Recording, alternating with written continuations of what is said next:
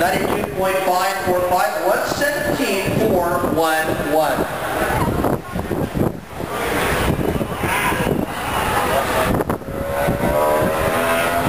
Out onto the track now. What excitement follows this gentleman as he won the 1998 NASCAR West Series race here at Denny Racetrack. Chevrolet and number 29, Kevin Harvick. And for Kevin Harvick, this has been as good a season as you could ask for so far. 3 wins at Fontana, Martinsville, and Charlotte. 6 top 5s, 9 top 10 finishes so far for Kevin Harvick. And this is a track that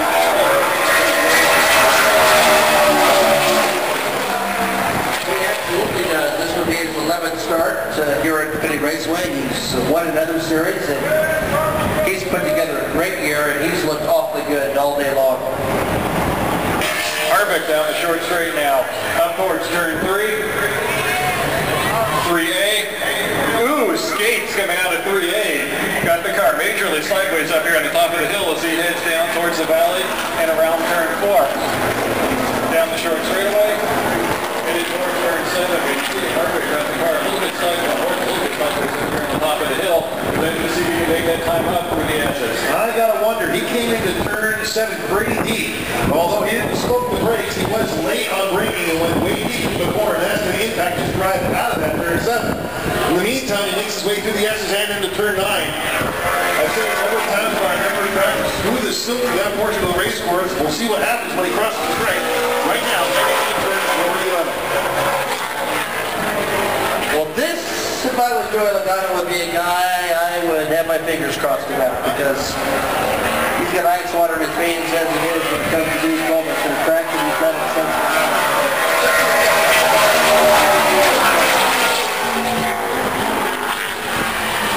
Wow, wow, wow.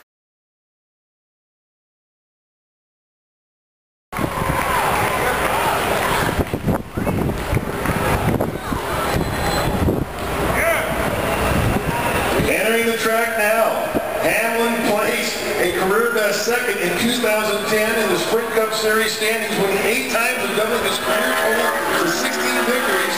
We just mentioned his name, driving the FedEx Freight Toyota car number 11, Denny Hamlin. Hamlin was one away this year, that coming in the most recent race at Michigan. 3 top 5s, 6 top 10s. Really looking for a good run here at Infineon. He was the second quickest car in the practice session earlier today. Let's see what he can put up on the clock right now.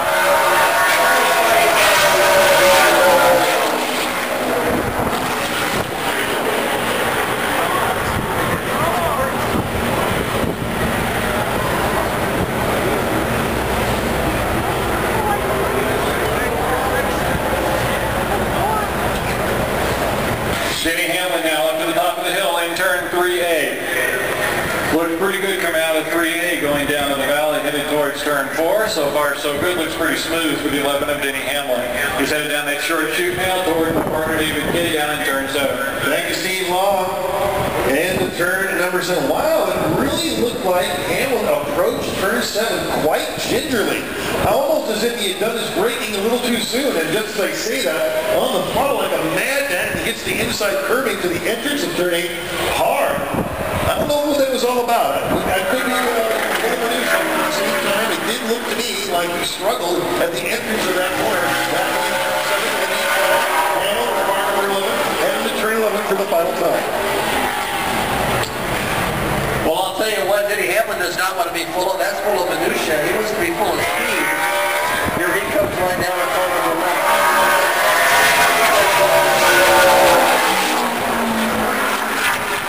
People like it. Fourth fastest overall. Speed. Fierce combat today. I hope this race might be on a good second behind.